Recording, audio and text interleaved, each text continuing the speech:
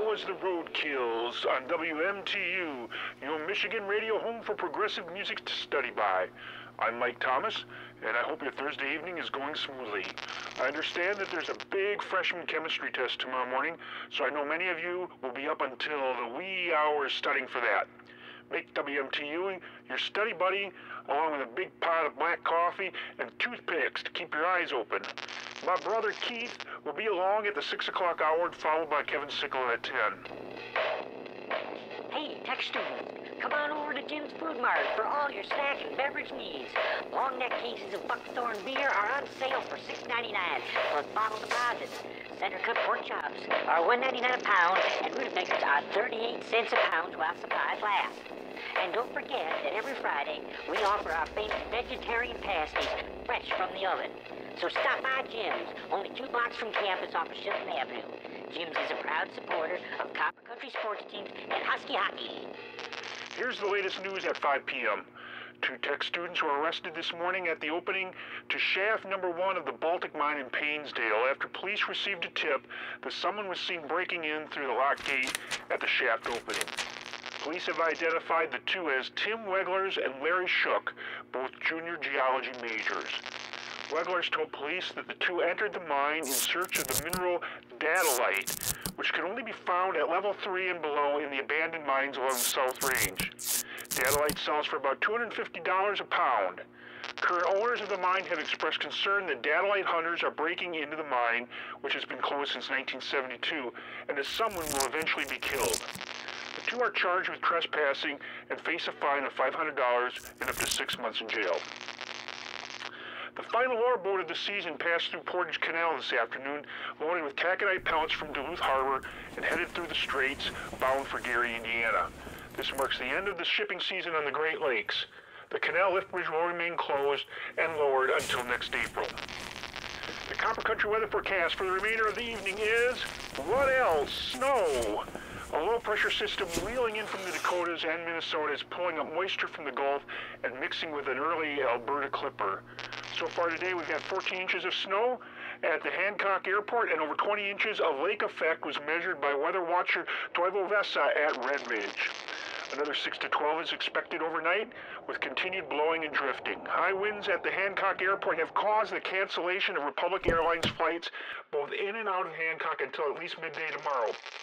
Western UP roads are snow-packed and slicked.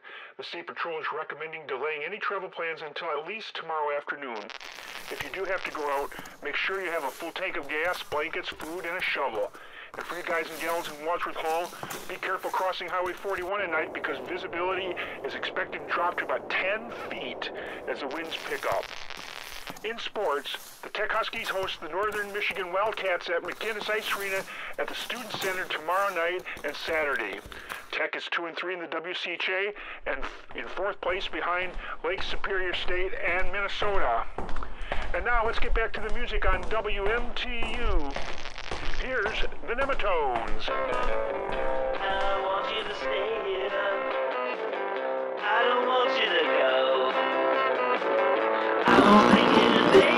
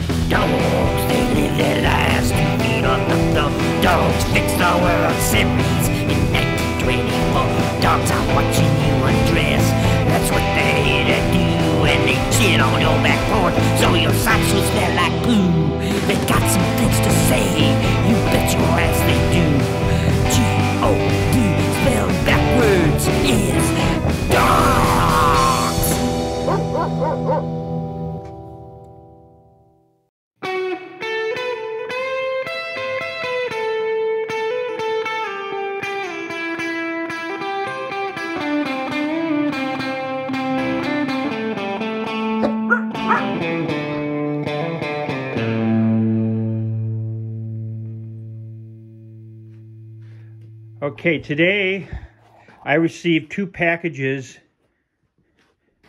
by Comex delivered to me, left at the door, and I didn't order them, but they're addressed to me. So we're going to find out what they are. It's from Ontonagon County Clerk, Michigan. I didn't order anything. 2 boxes. Well, I'm going to open up and see what they are. Okay, so there's a letter here from the Ontonagon County Clerk, UP. I'm going to open it up.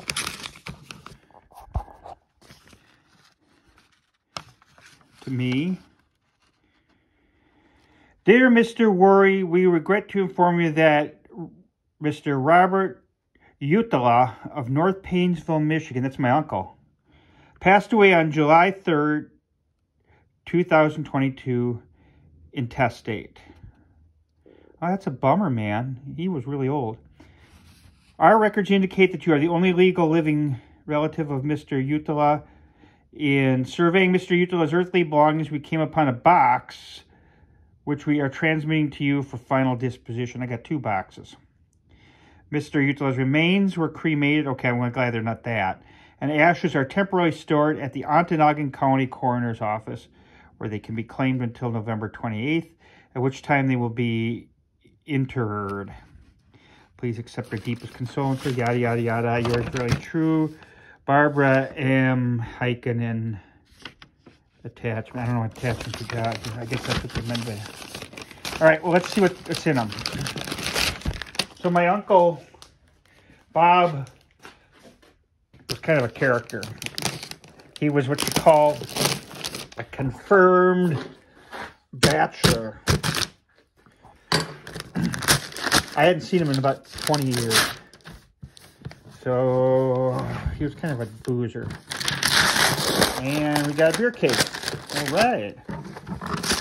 And shit. Okay, where's my fucking note? All right. Looks like it's gonna open this shit. Oh man. Oh, nice. Goddamn fuckers.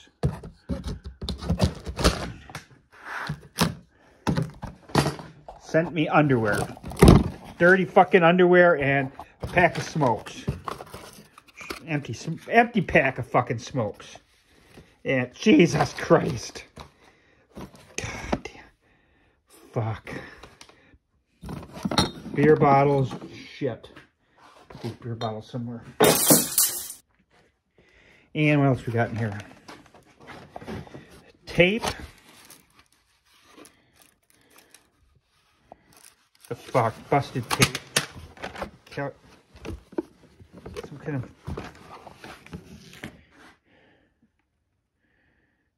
What the fuck is this? Upper brainwave translator. Hive. This is not his. Hold on a minute. Okay, so this is different. I got this fucking... Looks like a computer thing. Pretty heavy. I got an old fucking VCR player. Camera, right? And some kind of thing with all kinds of crap in it. And this shit. I presume the tape goes with that. Apparently they don't teach spelling at this Michigan Tech. Old floppy disk. And Michigan Tech.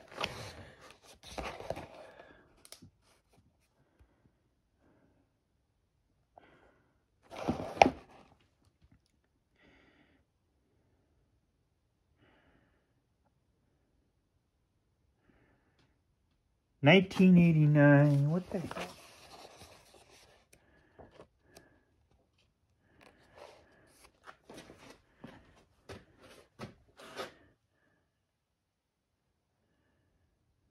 I'm gonna have to read this shit. Man, this doesn't look like my uncle's crap. Okay, so I figured out a few things. I've been reading this thing for a while, and what this is supposed to do when it's hooked up is it's supposed to allow you to translate from any language. I don't know how it does that. But it looks fucking dangerous. I don't know why he had this. But I'm going to do some more reading on this, and maybe I can sell it on eBay.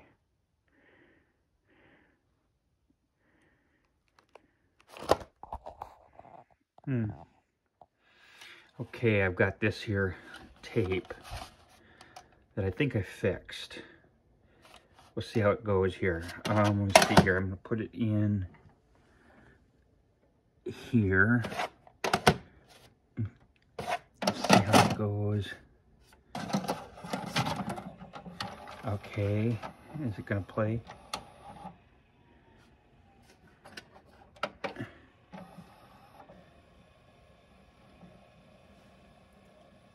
All right. See what we got here.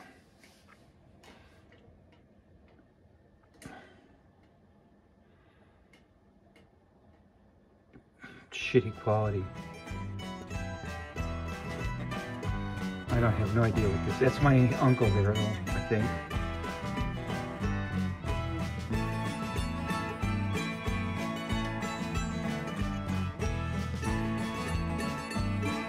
So this is something that he shot.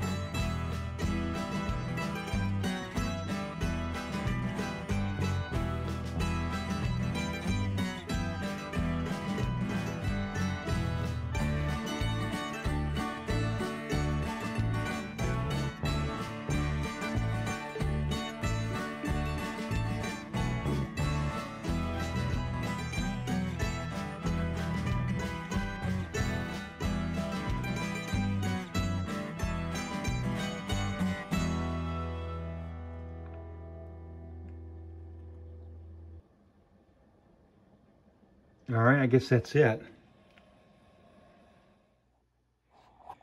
Well, I found this picture of my Uncle Bob from about 40 years ago. Yeah, he's doesn't necessarily look like a guy who knows how to operate a VCR very well. What do you think, dog? Reino. Reino. Hey, dude.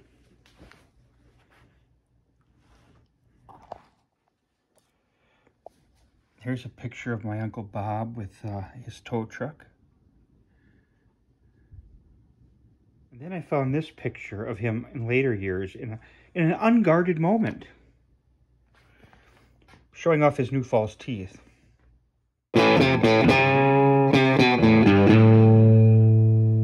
Okay, so I've been doing some digging here on the interwebs and looking for this Waterhead guy, and I found some information in the Copper Country Mining Gazette archives. So here's one from Thursday, December 15th, that talks about an MTU researcher missing. And this guy here was last seen last week. It's Alan Waterhead.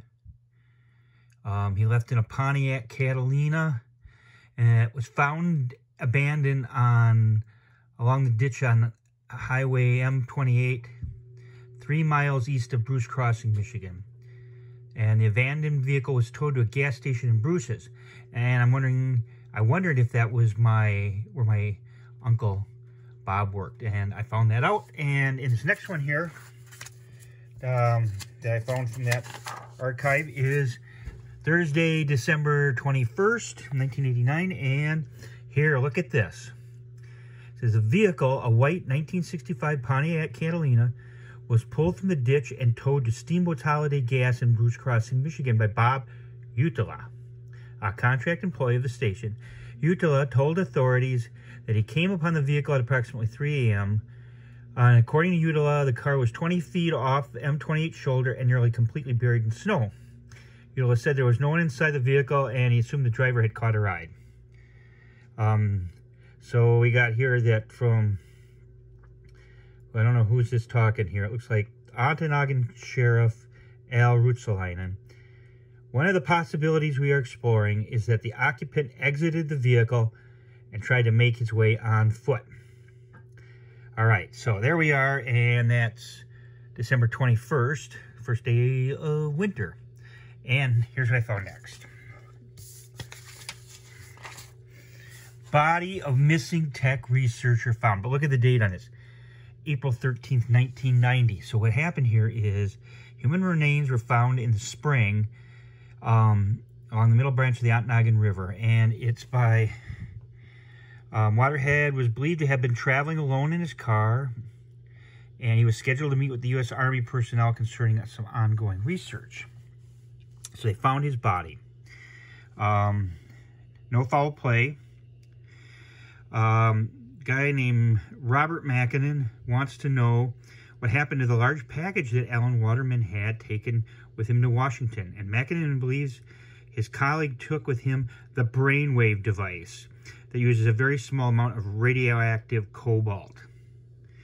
And then in this next article here, it says, it appears that Waterhead attempted to walk west from Bruce Crossing after his vehicle went into the ditch. Mighty interesting. Then I get this thing here from Michigan Tech, Department of Computer Science and Electrical Engineering, and that date on this is fall 1990. And we've got our buddy Mr. Waterhead here, and then we get this story about that this guy named Bob Mackinnon, which I guess is referred to as his colleague. He worked closely with Alan Waterman, who let's see. He enjoyed drinking beer and peeling stickers off empty bottles. Boy, he's a nice guy. Let's see. He said, I can't say much about what Bob Mackinnon was doing, not because of secrecy so much as I didn't know what he was doing. But it says, I do know that his work explored the use of capturing brain waves from the frontal lobe areas of the brain where language is synthesized. He was trying to tap that pure thought which he believed could be translated into any spoken or written language. And I did find some reference to some science papers in journals, but they don't let me get to them because you got to be a member or something like that. So what's interesting and what I'm thinking happened here is that my Uncle Bob came upon this, saw the case of beer, and figured he'd probably keep it for the guy because it's going to freeze, and took it with him in his tow truck when he towed the vehicle, and probably forgot all about it. And that's where I got it.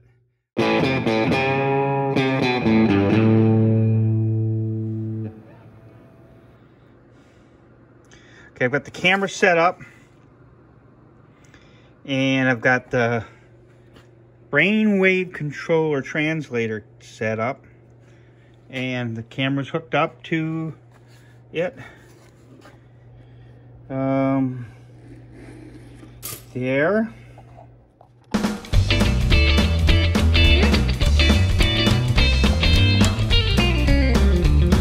Okay, so I've got this iPhone here, my iPhone, and I'm taking this picture with my old iPhone, which doesn't work anymore, except it does take good pictures. So I gotta hook that into here, into that thing. Let me see if I can do that.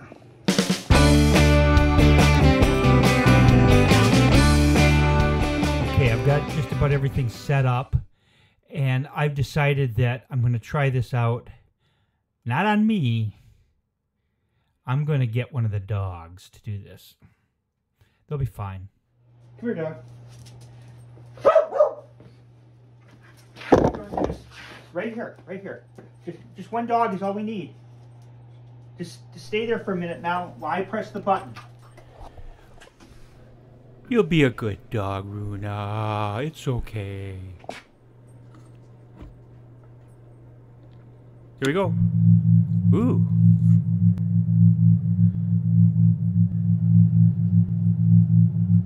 Here we go again. Part 2. Oh man. Colors.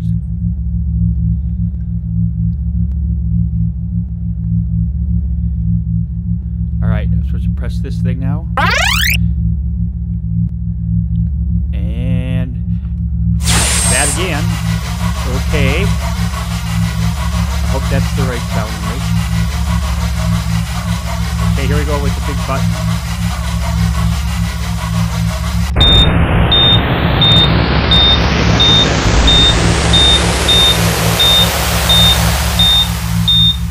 Oh shit.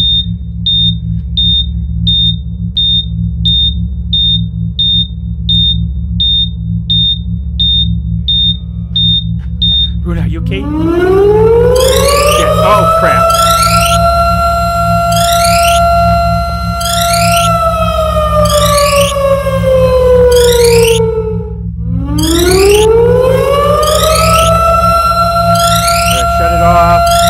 I gotta shut it off. Runa? Runa, you okay? Ah! Yes!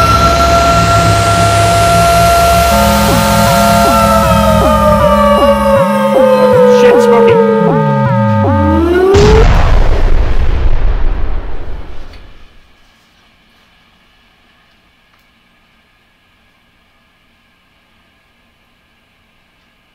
Whoa.